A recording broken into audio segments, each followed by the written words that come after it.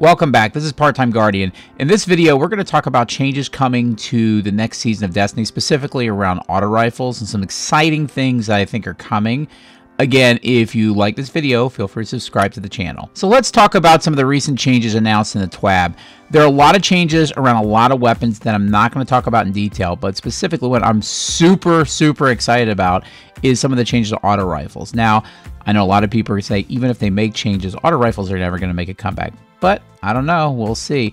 In year one of Destiny 1, I used to rock Ural's Gift. I love the auto rifle meta, and hopefully we're going to see a return of that. So to get into the details of the change, there will be changes to specific archetypes. The precision archetype of auto rifles will get a 7% increase to precision damage. So these are your weapons like your breaknecks, Ural Gift, your ringing nail, things like that. The adaptive frames are going to see a 15% buff to non-precision and a 15 buff to precision damage, which is pretty sizable. These weapons are going to be like your Gnawing Hunger, Forward Path. There's a lot of different types of weapons. We'll talk about that in a minute. And then your Rapid Fire are going to get a 7% buff to non-precision and 7% buff to precision.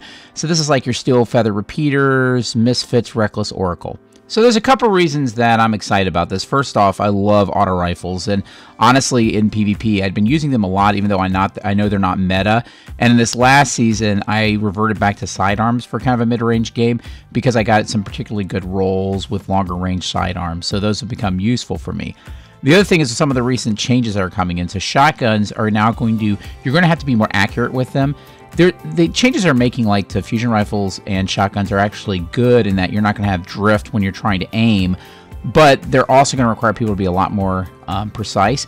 And then snipers are getting a little bit of a nerf, so the game is going to get balanced a little bit more. And I think with what we're doing with auto rifles, it's going to allow auto rifles, at that mid-range game, to play a bigger role than what they have probably in a little while. So let's talk about what weapons I would recommend for this. So obviously, if you're good at auto rifles to begin with, you're going to want to utilize a weapon that's getting the biggest buffs. So with precision and rapid fire getting buffs, you could use those, but adaptive is getting the biggest buffs. So if you like those weapons, and again, I happen to like those weapons, then that would be a good opportunity for you. So if you think about adaptive weapons, there's a lot of options. One of the largest archetypes they have within auto rifles.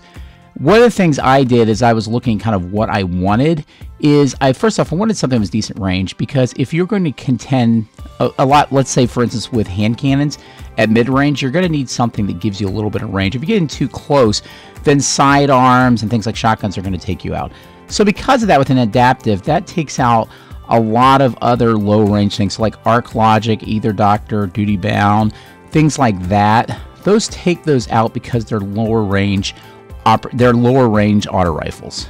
So even if I narrow down based on longer range, you're still going to have a lot of weapons to look for. So how do you narrow it down? I think the #1 perk that you can get for an auto rifle is tap the trigger. Now you can get things like Zen Moment and other items that kind of help, because auto rifles spread a lot of bullets and you want to be as accurate as possible with those, right? Because especially if you're going against hand cannons, you want to flinch those guys a lot of times, so they're having a hard time aiming at you, right? That's who you're contending with at the mid-range game. So tap the trigger. Zen Moment's great. Zen Moment procs and becomes better as you do damage. Tap the trigger starts out becoming more accurate, and it's an enormous difference. It actually can invalidate stats like recoil direction and things like that just because of how much more accurate it makes it. So if you think about long range, adaptive frame, auto rifles, tap the trigger, you're left with a few options. So really at that point, your only options that I would recommend for that would be Gnawing Hunger, which is actually the longest range auto rifle by default stats, and Forward Path. Forward Path is a weapon from year 1 of Iron Banner. Unless they're going to bring it back, it's actually not an option you can get. There's some other exotics we'll talk about, but let's talk about legendaries first. So in that case, like Forward Path, I do have a Forward Path. I love it. It doesn't have random rolls on it, but it is a good weapon, and I used it a lot in year 1. Gnawing Hunger, which you can get from the Reckoning, is actually a really great weapon, and it has some great perks. One of the other things that separates it is that you can get drop mag on this. So just think about the scenario. If you have a longer range weapon, in this case mine is masterwork to range, so it's even longer. It's got a generally decent recoil direction. It's at a 54, so it's close to middle, even though it's a little bit lower, but it's still a decent. If you have that, you have longer range, you can contend at longer ranges with it. It's going to have pretty good recoil control, and you're having tap the trigger so that you're kind of hitting shots immediately. The great thing about it is it doesn't even matter about the reload speed at that point. And because those weapons have so much ammo, you can kill something and you can reload super, super quick. It's something that's going to destroy in Crucible next year. I'm really looking forward to it. And that's something you can get from the Reckoning, and I have a video where I kind of talk about details there. So again, those are really great weapons. So then let's talk about a couple other things to add to this. So exotics. In that adaptive frame, we have Monte Carlo and Hard Light, which is, in some ways, is going to be pretty crazy. So Monte Carlo, especially if you run something similar to my Infinite Invisible Hunter, Monte Carlo, one of the great things about it is that it reduces cooldowns on your melee ability. So for Night Stalker, that's going to be your smoke, which you can use against enemies or to make yourself invisible. So that's something that's great. And it has Markov chains, so that over time, if you're doing damage, you do increased damage. So that's going to be interesting to use. And then there's also Hard Light. Hard Light's adaptive frame. So the great thing about that is, think about this. So it's getting increased damage. It has no weapon drop-off, or it has no drop-off as far as range. So even though it's not a great ranged weapon, it doesn't have drop-off. So you can basically use that much longer range. And the ricochet things, you can do some interesting things in battle. So I'm waiting to see a lot of videos that come out with what people have done with that weapon. So those are going to be two really cool weapons that you can use next year. And then I know Bungie's going to announce soon what it's doing with exotic armor. Be interesting to see there.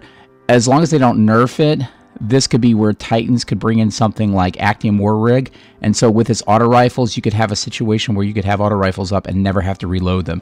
So again, even the drop mag I talked about earlier wouldn't even come into play. So hope you guys enjoyed this video. It'll be interesting to see how some of this stuff kind of develops. Obviously, auto rifles in general will be getting a buff, but the adaptive frame, which again is my favorite archetype to begin with, is going to get a huge buff, and I think it'll really allow it to tend in the mid-range game with things like sidearms and with hand cannons. If you got value out of this video, feel free to subscribe to the channel. I really appreciate it, and I'll see you Guardians in the tower.